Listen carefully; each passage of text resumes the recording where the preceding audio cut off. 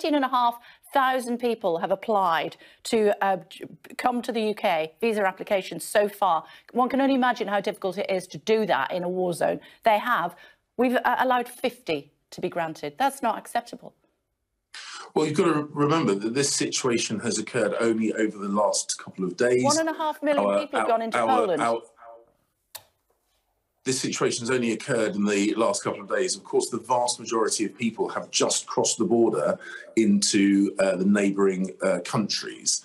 And of course, what we are saying is we are supporting them there. We have allocated hundreds of millions of pounds worth of humanitarian and economic support. We are also going to make sure that we host Ukrainians here in the UK, whether temporarily until they want to go back to the UK. We've got to make sure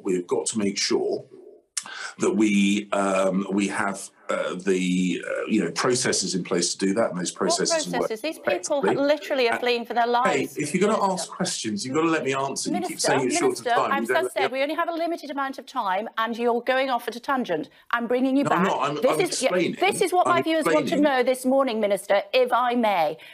13,500 people have asked to come to the UK. 50 have been told that they can. We just heard from a Brit there who's brought his family. He's in Calais. He can't get across the water. He was welcomed all the way. He wants to come home, and we won't let him.